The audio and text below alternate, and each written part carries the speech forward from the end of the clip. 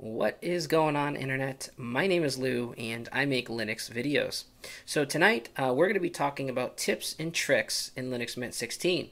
So Linux Mint 16 has just been released. You've got your shiny new operating system installed, and because you're a Linux user, now you can start tinkering and tweaking with everything to your heart's content.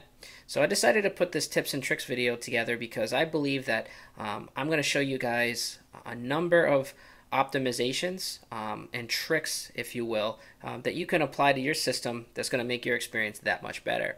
Now tonight I decided to make the first video topic on solid state drives. Now for those of you who have been subscribed to me for a long time and usually watch my content, you know that I made a SSD video and how to optimize SSDs in Linux a while ago. Now for a lot of my new subscribers that actually don't view my back catalog, you may have missed this. I've decided to go over this because solid state drives are more and more common, especially for laptop and ultrabook users, and I believe that they're going to be kind of the de facto drive for most systems that you're going to buy in a big box store going on into the future.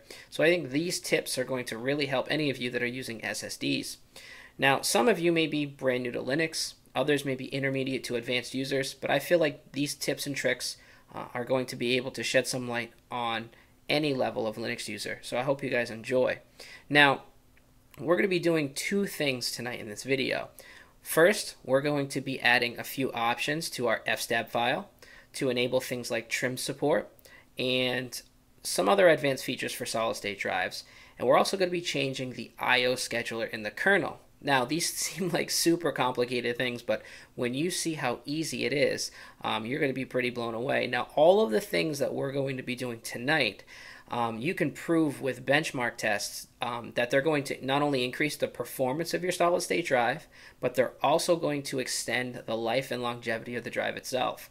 So I think these things are really crucially and vitally important if you're a solid-state or an SSD user. So we're going to head over to the Arch Linux Wiki, because I believe that the Arch Linux Wiki has some amazing documentation about solid-state drives in Linux. And we're going to look first and foremost at the no A time flag. So what is the no A time flag? Using this flag, one's fstab file halts the logging of read accesses to the file system via an update to the A time information associated with the file. The importance of the no A time setting is that it eliminates the need by the system to make writes to the system for files which are simply being read, which writes can be somewhat expensive as mentioned in previous section. This can result in measurable performance gains.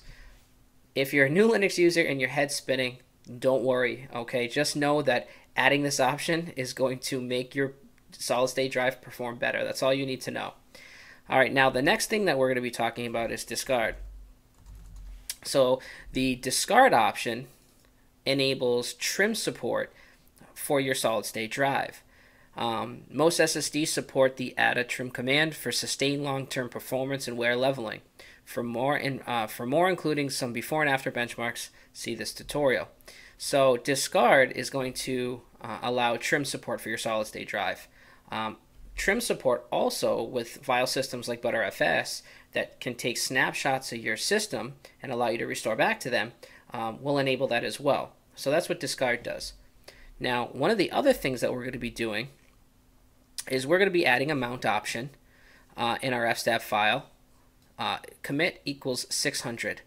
Now, basically what we're going to do is we're going to use a RAM disk. Use of a RAM disk can stop constantly changing files from hitting on the SSD.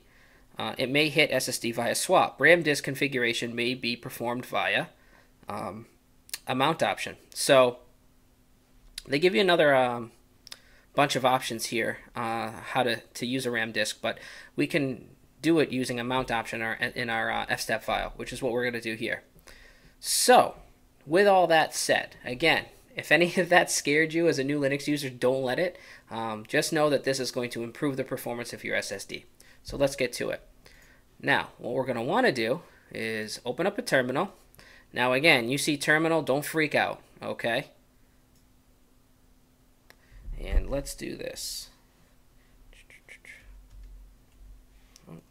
that shortcut doesn't work. All right, we're going to type sudo gedit /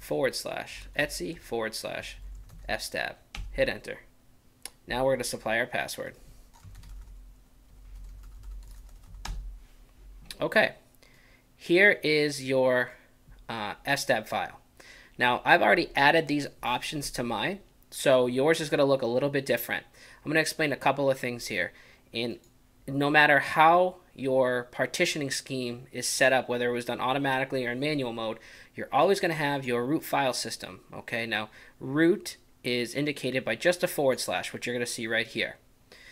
So in this particular case, I use the ext4 file system, and I added these three mounting options: discard, no wait time, and commit = 600.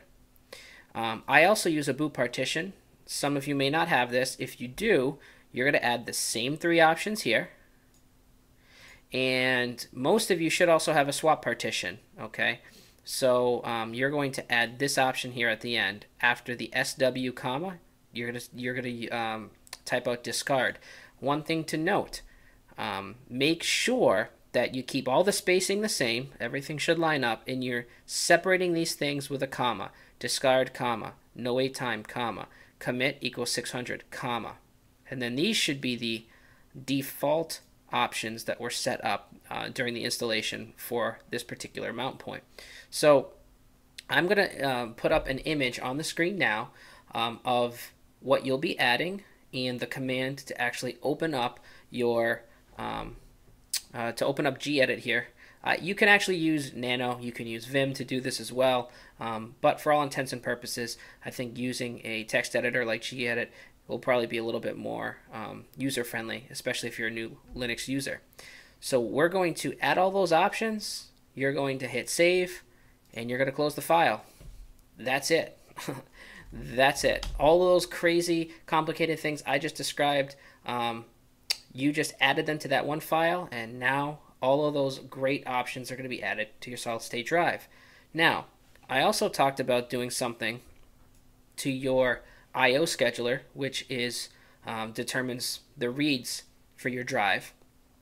And there's different schedulers in the Linux kernel, one of which that's optimized for solid-state drives would be the Knoop I/O scheduler. So just know that it's optimized for flash memory or solid-state drives. How we're going to change this, and there's a few different ways, we're going to add a kernel parameter, okay? And the way that you do that here in Linux Mint is fairly simple.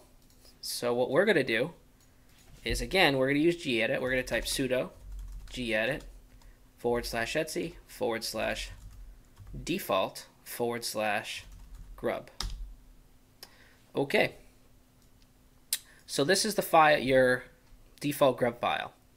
Anytime your kernel is updated, it's going to refresh this particular grub file with the new kernel entry.